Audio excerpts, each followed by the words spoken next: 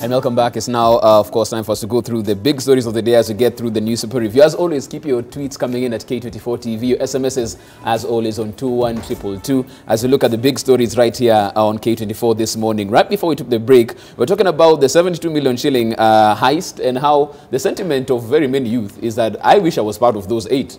It's unfortunate that I'm not there, not unfortunate that the money was robbed in the first place. Yes, and I once wrote and said that Kenya is a country of thieves and thieves in waiting. That's what we are, okay? That it's thieves and thieves in waiting. And the reason is very simple. See, if you go to the United States of America for nearly 100 years, you can say how people have made money. You can talk about Carnegie, you cannot talk about Bill Gates. You can say, this is where he started, this is the garage where he started, this is where he made his big deal, this is where he hired his first employee.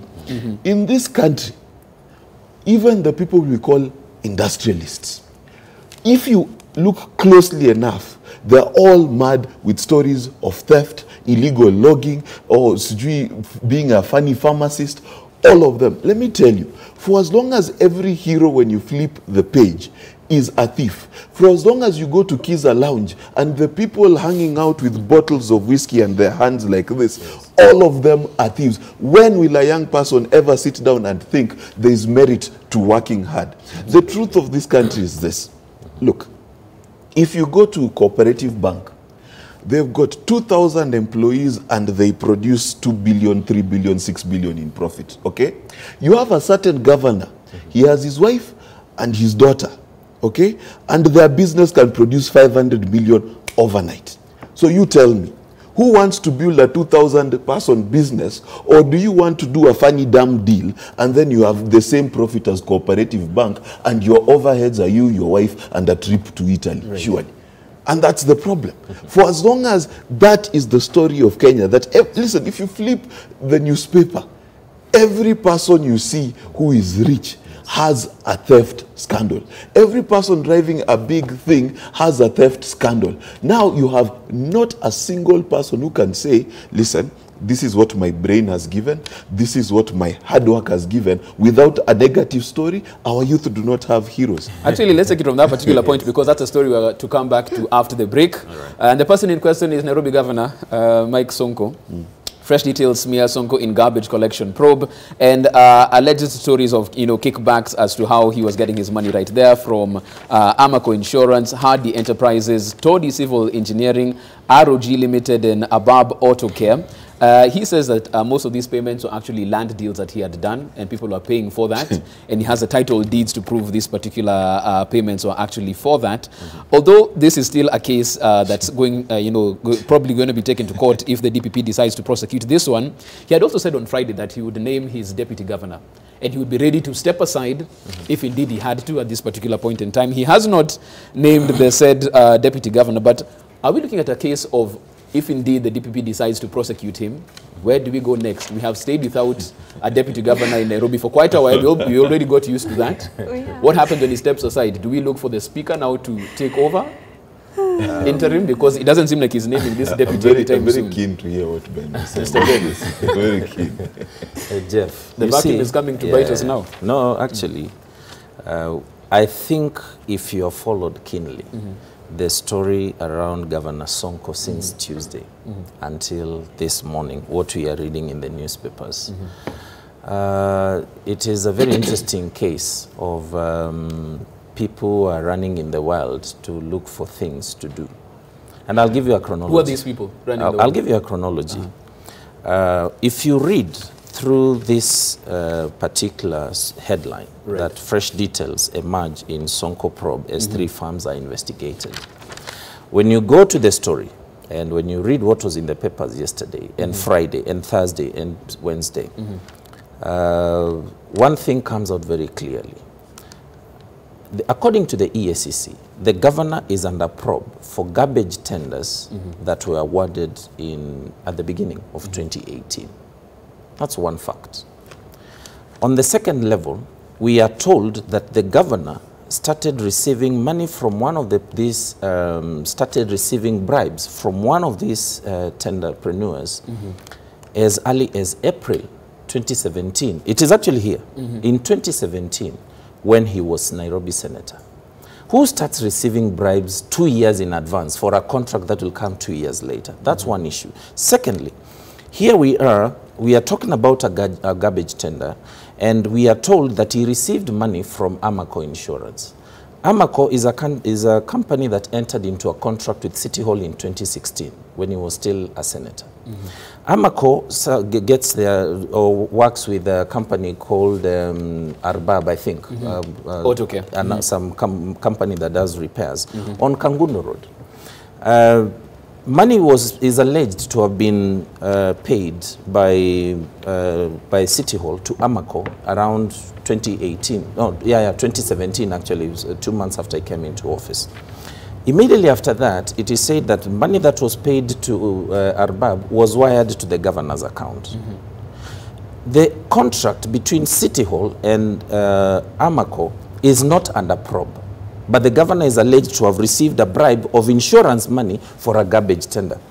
I mean, you must be a first-class fool to believe the kind of rubbish that EACC is treating Kenyans to. Because in my view, they have nothing specific that they are holding against Sonko. This is pure politics that is being played. And as it stands... But Ben, they also said, just 1 second, because they also said, according to the ACC, yes, 162 million shillings was paid to two firms. Let me finish, Ben. Let me finish, Ben, before you jump in. Yes. For collecting garbage in areas that they had not been pre-qualified for. Yes. This pre-qualification is, but now there yes is, or no? Yes. The money has moved. There is simple things. What's going what on the there? EACC should be treating us to is telling us there is 162 million shillings that was not accounted for. One, they should, the same way they did with Waititu. They tell us this money was paid to garbage collection company Mark Bichache. This money was wired to Nerima. Then it was found in Governor Sonko's account. Now we are talking about bribes that is alleged to have started receiving in 2017 April, while he was senator, for a garbage contract that was awarded in actually April. I mean. So from where you stand, our governor has no crime to answer for. And I'll give you now the real scenario. I'll give you the real scenario. You realize, and the tribulations that Governor Sonko is facing today have everything to do with the political landscape in this country. And I'll take you through to understand. As it stands, actually there's an opinion poll that was done by one of the major opinion pollsters in this country 2 weeks ago. It was stopped to be released. You know why? Why is that?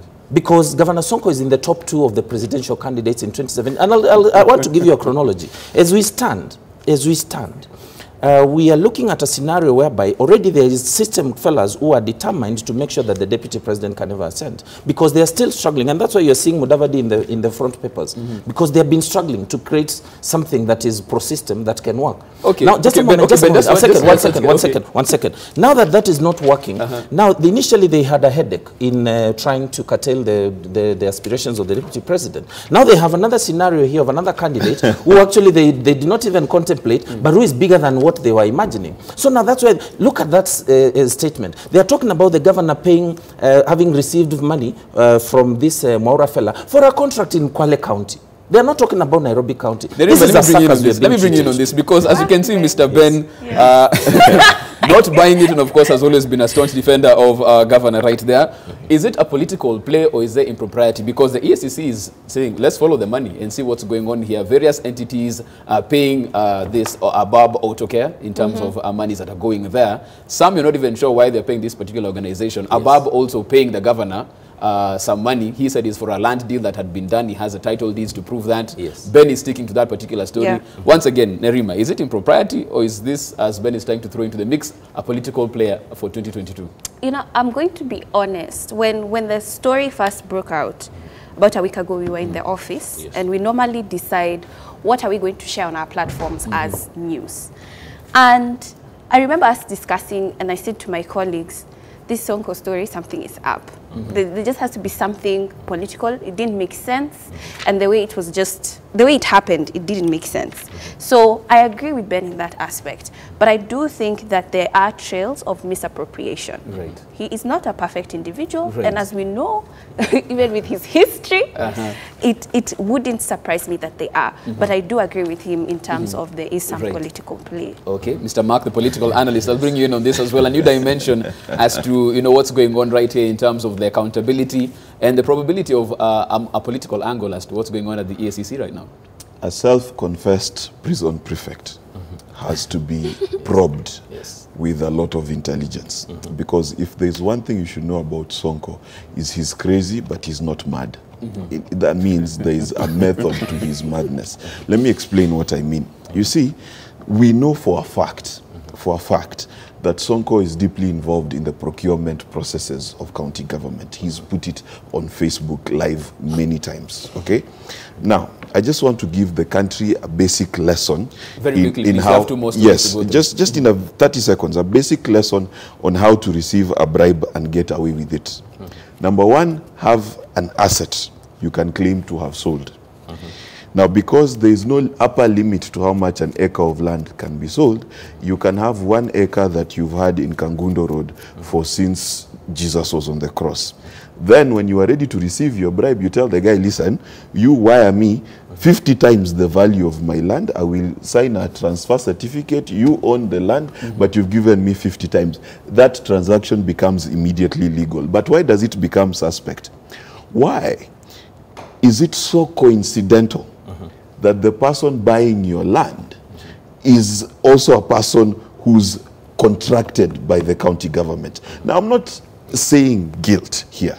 I'm just saying that there is a route by which you can receive a bribe and be defendable on this show. Okay, and of course, also as I mentioned, just because you need to move on, Ben. But what we are also asking as we move on to the next story, if indeed the DPP decides to, go ahead and prosecute this particular case, for residents of Nairobi County, who is the leadership now? Who do we turn to? Beatrice Elachi. That's who we are going to next.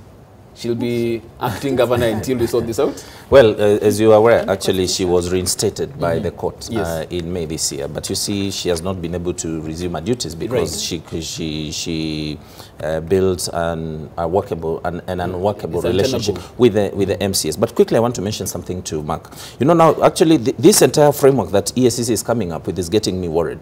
Like in the scenario whereby today, if Mark buys me a cup of tea or sends me M-Pesa, 2,000 bob, maybe I'm stuck out of fuel when I'm coming from Makueni, and he sends me 2,000 bob, and eventually I become an MCA, and then Mark happens somehow to get a contract at the county government where I'm an MCA. Now I'll be told that I am receiving bribes for a contract that I may award Mark in 2027. I mean, this kind of theatrics must come to an end.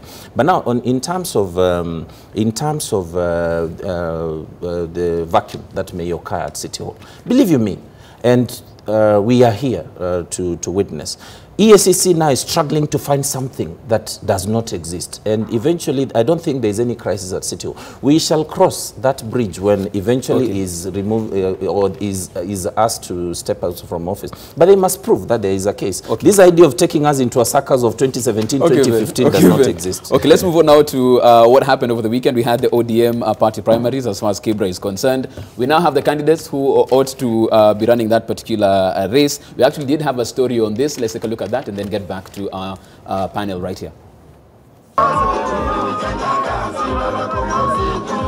Ford Kenya, the latest party to join the Kibra November 7 face-off, traversed the vast slum where party leader Moses Wetangula unveiled party candidate Ramadan Butichi at Lindy Grounds in Kibra, promising to cause an upset in the mini poll. We are tired of people giving us false promises.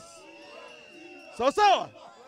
Tunataka mwaka huu uwe mwaka wa mabadiliko. Nawaletea salamu sanduku yangu Steven Kalonzo Musyoka wa Wiper.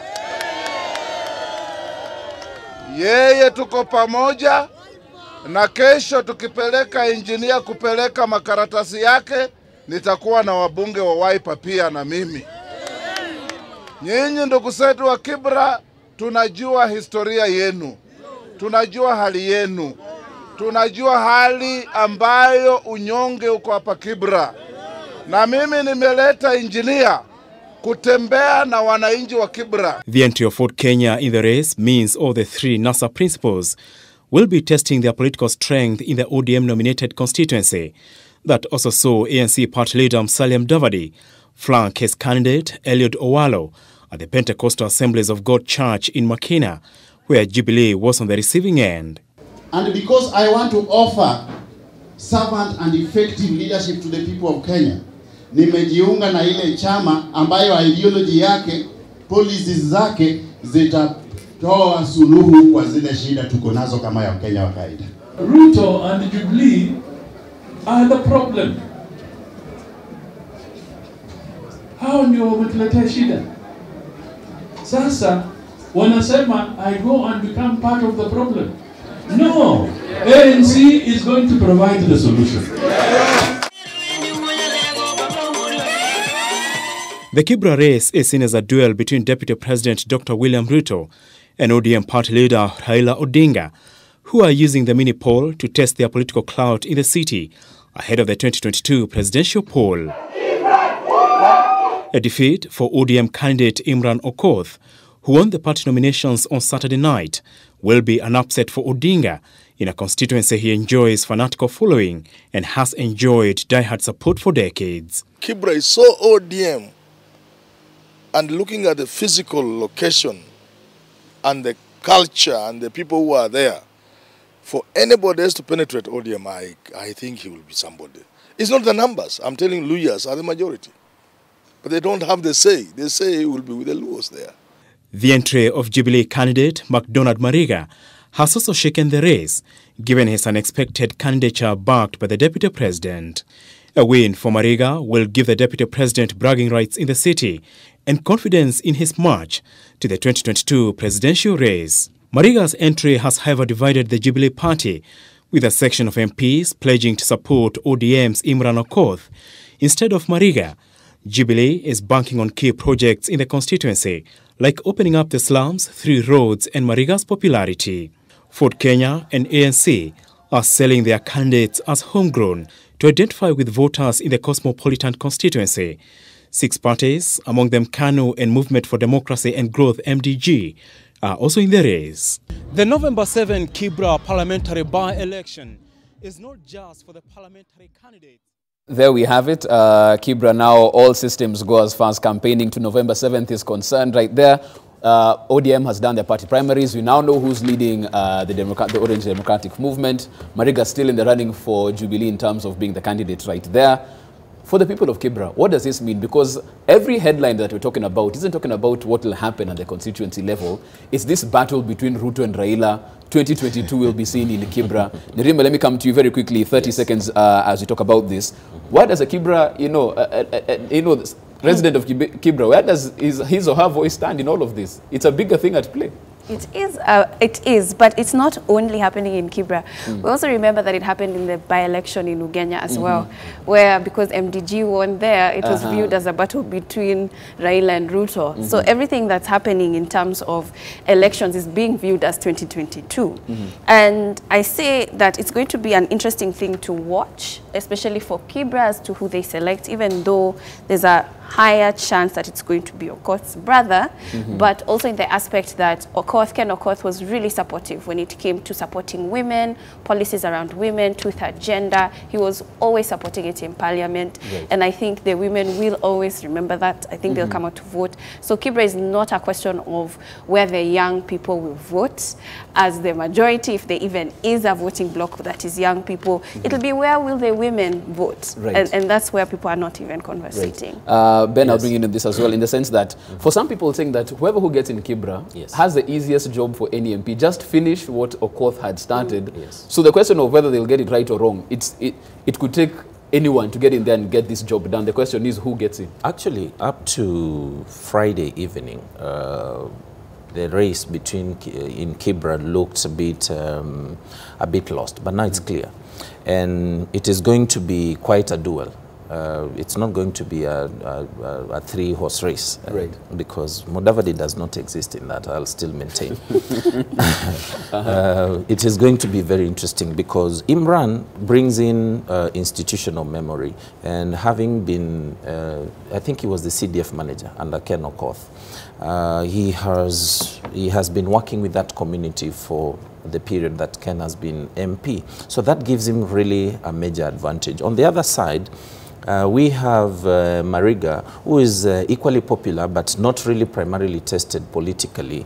What I'm thinking, in my view, Now that we have a candidate who has been with the people of Kibra for this long, and now we have a candidate who is appearing to be fronted by the deputy president, naturally, as Professor Manyora has indicated, Kibra tends to be inclined towards ODM, and the presence of the DP may be repulsive to the majority of the ODM supporters. That may prove to be costly for Mariga in this race. And let's talk about Mariga, Mr. Mark, on this, in the sense that hasn't yet fought any political battle, even when it had been taken to the appeals board. That was quietly sorted out in a back room somewhere.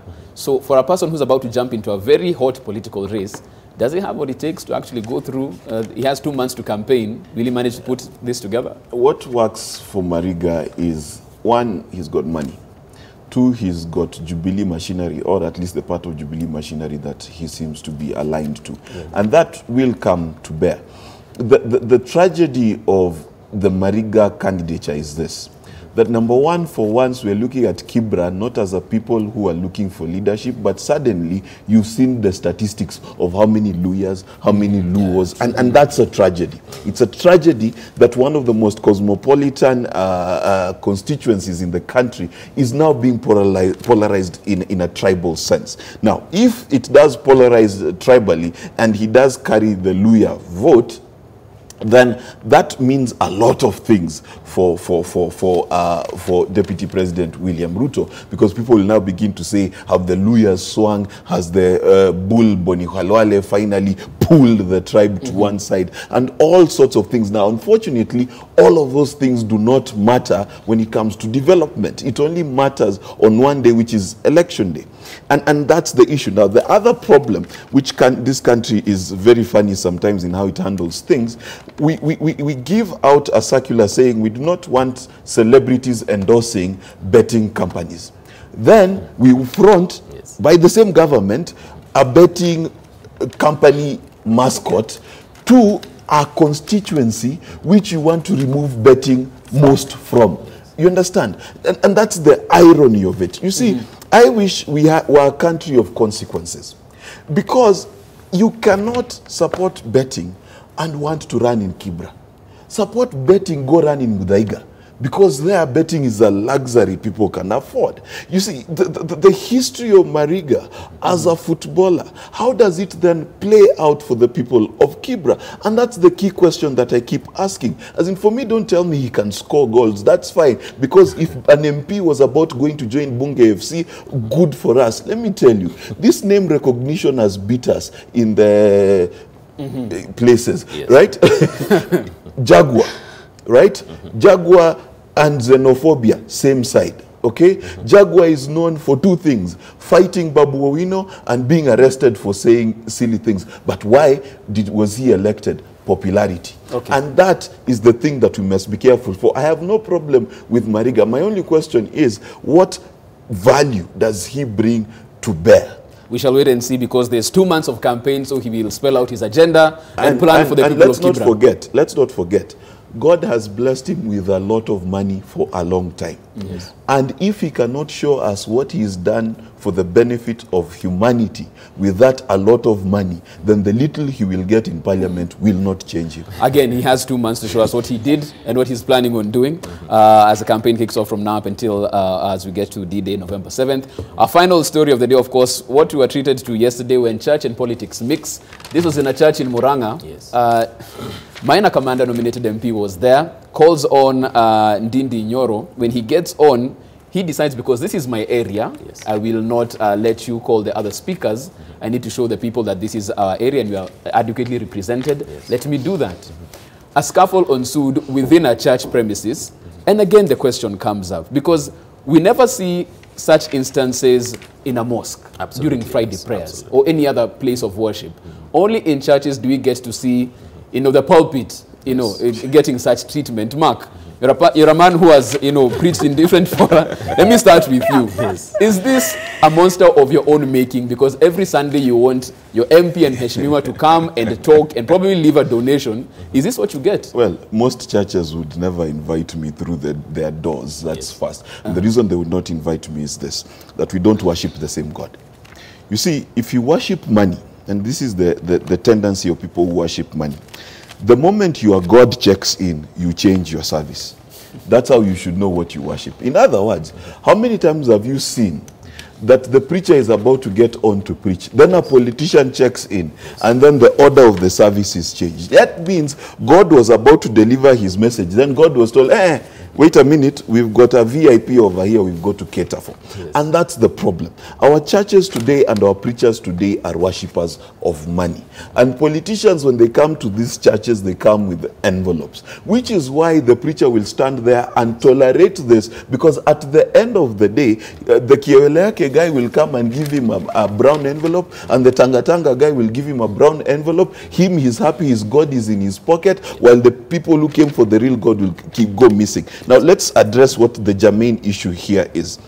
The reason why in Islam, predominantly in Kenya, you will not see this kind of political wrangling, because everyone who walks into that mosque is required to submit to God. And that's an issue we don't have in the churches. In Christian churches, if they can be, in fact, they're not churches. In Christian kiosks, that's what Nani called them. In these kiosks, what happens? Listen, if you are I'm at a kiosk and I'm selling my sweets, okay, and I know Nerima pays 2 shillings and then still wants change, and I know him, he gives me 5 shillings and he'll tell me keep the 3 bob, and you come with 100 shillings, right? When Nerima is there and she's alone, she's VIP. When he shows up, he's more VIP. When you show up, I forget their names. That's what happens in these churches. Nerima, let me bring in on this as well. We saw it play out right there. We saw, men of the cloth confused as to what to do. Yes. But some people are like, you know what, you allow these people to be making utterances every time they come to your services, you get what you deserve. Yeah, when you look at the role of the church, especially even in the 90s when it came to civil rights movements and civil society, they were integral. In fact, they had a stand and they were very firm on that stand. Right now, when you look at the church, you don't even know where they're lying. In fact, they are always behind the politicians, even as Mark has been saying. So I think that where we are right now, these conversations should not even be had in the church. I've debated whether we should be like Namibia, where it's illegal for a politician to even talk about politics within the church. Right. It's completely illegal. Right. Because sometimes it can be overbearing, and here you are at a fundraiser for a good cause, but we're doing ego wars in the church. Mr. Mulwa as well, yes. you saw how this played out. Yeah. Very ugly. It was very for a place of worship. Actually. And my take is this. Over time, actually, the church has completely lost the element of spirituality, and it is an institution that has been desecrated. What we have are traders who run things that are a semblance of a spiritual institution. What I mean is we have reached a point whereby if you look at the church of the 90s and the 80s and the church of this day, it is a sorry state. We have a case, one of the most recent nasty incidents we witnessed. There's a story that the particular presiding pastor or bishop ran into trouble because he refused to recognize one of the prominent figures in government, and then now a coup was engineered. What we saw yesterday is a similar scenario whereby even the people who are going to that church have got no respect whatsoever for any places of worship. Even in the traditional African society, you just couldn't go and desecrate into the shrines where our grandfathers used to go and worship. So what we are seeing is a case of people who have got no manners, people who have got no respect for anything. It is a culture that has morphed over time, which has been encouraged and fueled by the same church, because actually you're in church. You have seen people, you go to a church and you're given an envelope at the entrance, 200 shillings, 500 shillings, for 5,000 shillings, 10,000 shillings, whereby your blessings are supposed to be tied by how much you're giving to that particular institution. Okay, so because a politician is coming with more money, it is a tragic state. We have to leave it at that. Just Mark, we're out of time. Just 10 seconds. 5 seconds, Mark. One of the favors the church needs to stop telling us is who God has chosen in an election. Yes. Because God can't choose so and so, then we go vote. So why are we voting? Thank you very much. We leave it at that particular point, of course. Church and politics, so something people can talk until the cows come home. Mark Bichachi, thank you so much for making time. Nerima Wako as well. Ben Mulwa, because of time, we have to do